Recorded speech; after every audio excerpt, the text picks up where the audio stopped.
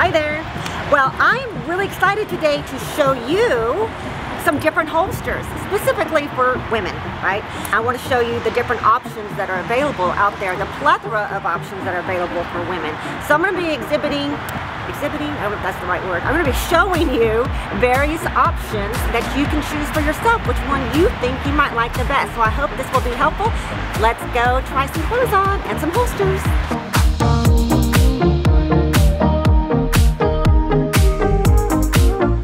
Here we are at Buck & Doe's, and I'm excited to show you my first holster. All right, so this one, you can see I'm wearing kind of a crop top, and it is a corset holster, which is great. It's called Hidden Heat is the name of the brand. It can be zipped up, or it has little clasps in the back that you can use. What's great about the corset is that it hugs you in. It does 2 for 1. So it hugs you in, but it keeps your gun nice and close so you can still get a good grip on it. All right, so if I was to grip it, I'd have to do it fast like that and practice, right? You're gonna need to practice from whatever holster you choose. I can also keep like my knife. I could keep my lipstick, my credit cards. You know, if you're going somewhere and it may be a gun-free zone, then you could still use this to hold all your credit cards, money, and then you don't have to have a purse. Perfect. Hello. So the next holster that I suggest is a belly band. So you'll notice the belly band here. This is one by Luca, K-A-T-L-U-C-A. What's great about hers is that she put this ribbing in it, so oftentimes belly bands will fold or they'll start to kind of crunch up. Hers stays nice and flat, and I met her recently and she's a fabulous woman, so look her up. But Luca, you see how the gun is tucked neatly inside, and it's got an extra little strap here to make it clip in and be extra safe. So that would be a great option. Now also, you notice I'm wearing a jacket. So in the winter, we can get away with outside the waistband, okay? So I have my outside the waistband. Now this is obviously not concealed with the jacket off, but when I have my jacket on, perfectly concealable. So you might want to wear just a plaid shirt or just a lightweight shirt or jacket, and you'd be concealed as well. So I just want to give you that option as well. Hey there, so this holster that I'm going to show you is so awesome because it's not just for keeping your gun, it's for hiking or going on trails, because look, it attaches to your body. Now you can wear this in multiple, ways. You can use it as a backpack, you can use it as a crossbody, but frankly I like using it like this. And notice how it hangs to my leg, it attaches to my leg. It's called the Ukoala Bag, and I'm going to put links to all these in the video below. But Ukoala makes these, and you can get different designs. Mine happens to have Phoenix on it.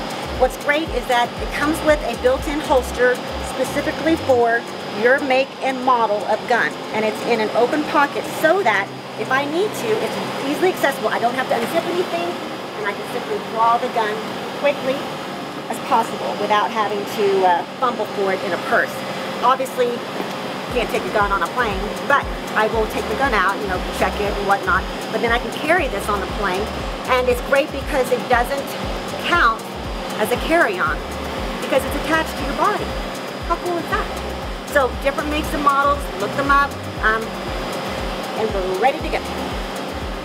Hey guys, I want to show you another holster that I love, especially if you're a runner or walker or hiker or whatnot. It's a fanny pack looking holster. It's called the Galco, G-A-L-C-O, and it's perfectly fitted, or you request what kind of gun you carry, and they will insert a holster specifically for your make and model of gun. So you can see there Galco right there. So I can easily get a grip and draw if I need to. It doesn't hold a lot more in there, so you have a little pocket here to keep your phone or pepper spray, because as we know, we want to keep other options. We don't want to always default to the gun.